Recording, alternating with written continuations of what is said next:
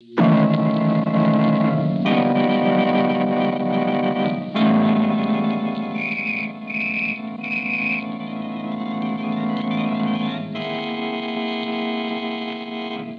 Blue Beetle.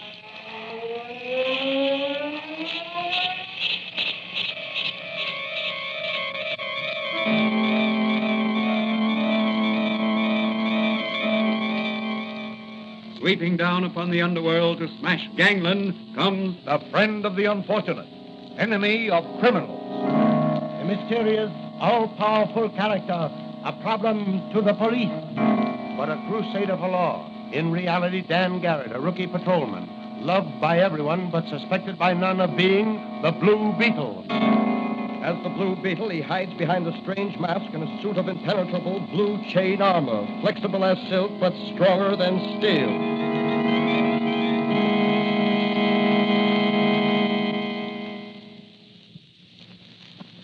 Today's episode of the Blue Beetle is entitled Blasting the Dynamite Ring. A band of desperate underworld characters have started a reign of terrorism throughout the city. Their motive is wholesale burglary. Will they succeed in forcing the authorities to accede to their demands? Can they successfully defy the forces of law and order? Or will the Blue Beetle checkmate their efforts and bring their leader to justice? As our story opens, Patrolman Dan Garrett, a rookie cop who operates as the Blue Beetle, has stopped for a little early morning chat with his friend and advisor, Dr. Franz, before reporting for duty. Well, Danny, what assignment has the commissioner given you in this new drive? I don't know yet. I hope it's something exciting. You'll probably get your wish. You and Mannigan always get plenty of action. What do you suppose is back of these dynamitings, Doc? 3 this week already. It's very strange. Fantastic, in fact. What can these racketeers hope to gain? Blamed if I know. Looks as if they were trying to scare the authorities into meeting some exorbitant demand of theirs. But surely the police can apprehend the ringleaders. Believe me, if I get a chance, I'll run them to earth. If I can't do it as Dan Garrett, I'll do it as the Blue Beetle. Oh, what's that? Sounded like an explosion over on the west side. Someone's up front in your store, I'll Doc. go see. Excuse me. Oh, hello, Doc. Is Dan Garrett here? Hello, Officer Mannigan. Yes, Danny's here. He was just What's about... up, Mannigan? Me and you've been assigned to the west side to investigate them explosions. I thought I heard one just now. That's right. Come on, I got the police car outside. Let's get going. Okay. So long, Doc. Let's go, Mannigan.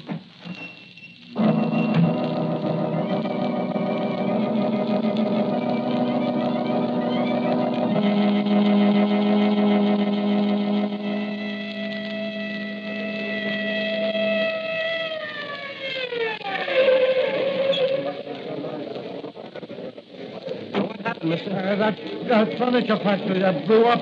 Furniture. Yeah. I heard somebody say it was bombed. That's the 4th this week. Come on, Mannigan, let's see if we can help. There may still be some people in that burning building. Right after you, my lad. I'm going to search the cellar first. Take it easy down there, Danny. The floors overhead may cave in any minute. I'll have to take that chance. There's somebody down here in the cellar who's either dead or overcome by smoke. Give me a lift. I can't get down to you, Danny. The fire's between us now. Can you throw your coat down to me? Should I try? Wait a minute. Here it comes. You got it? Okay. I'm going to bring this guy up on my back. I'm using your coat as a hood. You better wait till I can get the fireman in here with the hoses. There's no time for that. I think I can make it alone. I'm coming down, Danny. Wait for me. No, Mannigan. No use both of us risking our lives. You stay there and grab me when I come up those stairs. Here I come. Take it easy, Danny. Steady now, boy. You're almost up. Don't make it snappy. The floor's giving way. Here's behind. I got you. Look out, Danny!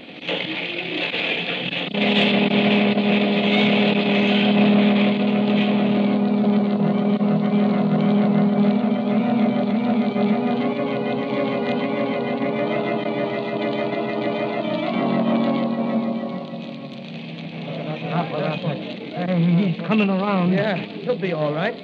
look. He's opening his eyes. I sure is a brave cop. Yeah. Danny, are you all right? Did I get the old man out, Oh, Sid? you did that, boy.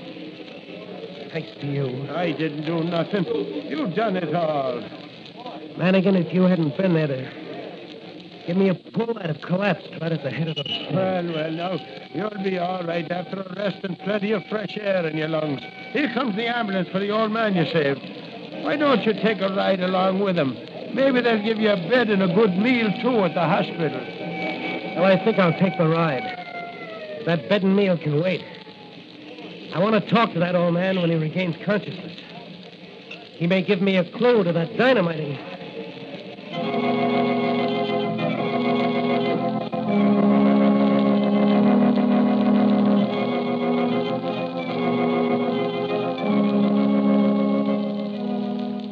Will the old man be able to furnish a clue as to the Dynamite gang? Will Danny continue his investigation as Patrolman Dan Garrett or as the Blue Beetle? Let's look in on the mayor of the city to see if we can discover what is back of these mysterious explosions. Telegram for you, sir. No, thanks. Now, wait a minute, George. There may be an answer. Yes, sir.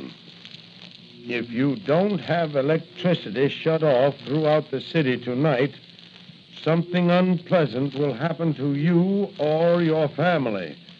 Signed, the Octopus. Say, what is this, a joke? If it is, someone has a perverted sense of humor. Why, this is preposterous.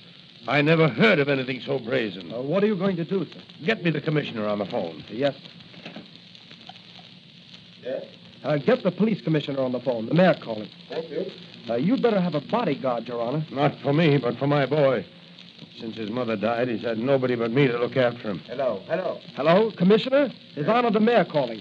Here you are, sir. Hello, Commissioner. Hello, Mr. Mayor. What's on your mind? I want to read you a telegram I just received a moment ago.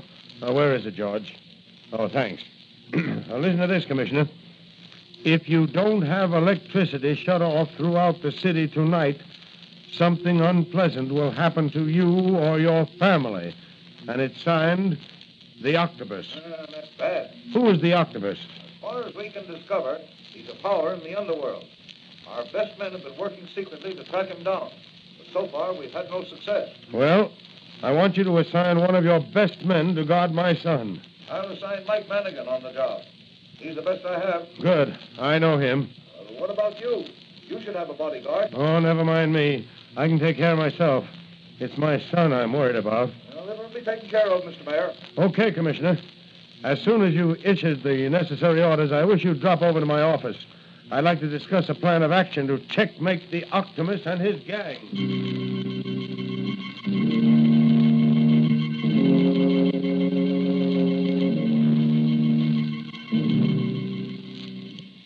In the meantime, Dan Garrett has talked with the old man whom he saved from the burning building. He learns that just before the explosion, the old man, who was the janitor of the factory, saw a bearded man with a limp disappearing up the stairs just outside the boiler room. Danny decides to keep an eye out for a bearded man with a limp. We next find him in the little apothecary shop of his friend and advisor, Dr. Franz. Well, what do you make of it, Danny? I think it's a diabolical plan of wholesale robbery, backed by terrorism and blackmail. But I don't understand. How could any gang of thieves hope to... As I see it, the mastermind of this gang has a well-thought-out plan.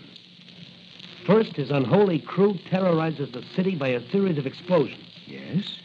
Then they plan to suddenly plunge the city into darkness one night. And while the blackout is on, they'll systematically rob jewelry stores, banks, and fur storage plants. What makes you think that?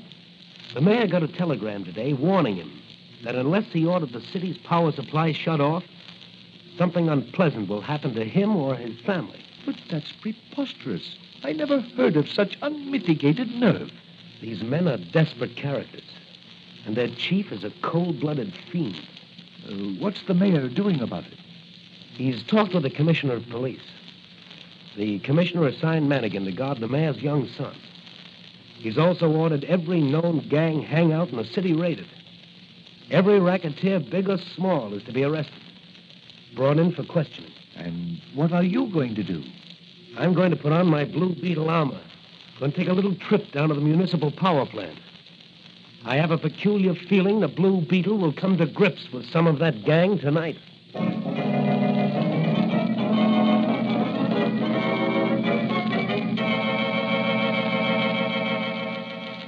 Out into the night sped the Blue Beetle in his super dynamic speedster to save the city's power plant from destruction and prevent wholesale burglary throughout the city. From another point, a fast motor car filled with dark-visaged men is speeding toward the same destination. Will they meet, or will one outspeed the other to prevent or commit a crime? As the Blue Beetle nears his destination, he sees another car pull up in front of the power plant.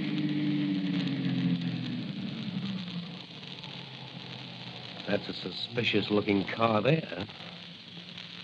Several men are getting out. Tough-looking bunch. There's one with a beard and a limp. That's my man, all right. And there's the watchman coming out to me. All right, boys. All right, now make it snappy. Right in here. And be sure to suck me hard and tie me up so I won't be suspected of being in on this. Don't worry about that, Pop. We'll fix it for you. Well, here's the dynamo room. And here's the stock. Okay. Tie him up and put him over there in the corner. Come on, Slit-Eye. Give me a lift with this bozo. Okay, Gimpy, here we go. Hey, Gypsy, what did you do with that sledgehammer? Back of you. I'll be over to help you after we dump this. The Blue Beetle. Yes, the Blue Beetle. Hey, there's the Blue Beetle. Give him a load of lead. Put down that sledge or I'll blast you. You and who else? I'll mow you down with this sledgehammer. Hold up, you guys, or you're liable to nick me. I can handle this mud alone. Let me see you handle this one. Go on, empty your guns, you fools. You can't injure the Blue Beetle. Now I'm coming after you, rats back there. Come on, let's beat it, Slit-Eye. No, we gotta fight it out. You know the octopus. This Blue Beetle's only a guy in a masquerade costume. Let's get him, Gimpy. Give me that wrench. Here we go. Give me that wrench, Slit-Eye. Here is this blue, right on the boom. Your aim is bad, Slit-Eye. You should have ducked my left first. But my aim ain't, Blue Beetle. Oh, gotcha that time, Blue Beetle. Come on, Muggsy, I got him. I got the Blue Beetle. Yeah, good work, Gimpy. That's tossing a hammer, all right, yeah. You got him right in the eye. Boy, he certainly packs an awful wallop in that left of his. Yeah, you sure got a lump in your jaw. Hey, what'll we do with him? He ain't dead. Tie him up and take him out to the island after we wreck this place. The octopus will take care of the Blue Beetle. Okay. Listen, slap some life into Slit-Eye there while I plant a bomb under that dynamo over there. Sure. Hey, Slit-Eye, snap out of it. Come on. We're getting out of here. Oh, what happened? Did the place blow up? No, the Blue Beetle sucked you. Where is he? Lying there.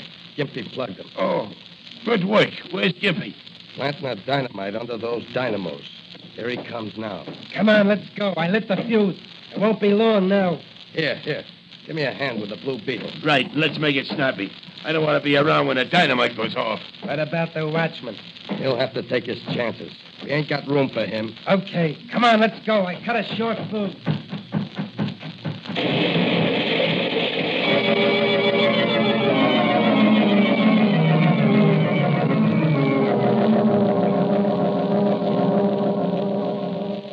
What will happen to the Blue Beetle when the octopus gets him in his power? Will that be the end of the Blue Beetle? How can the police protect the citizens of this vast city against the depredations of this ruthless band of arch criminals?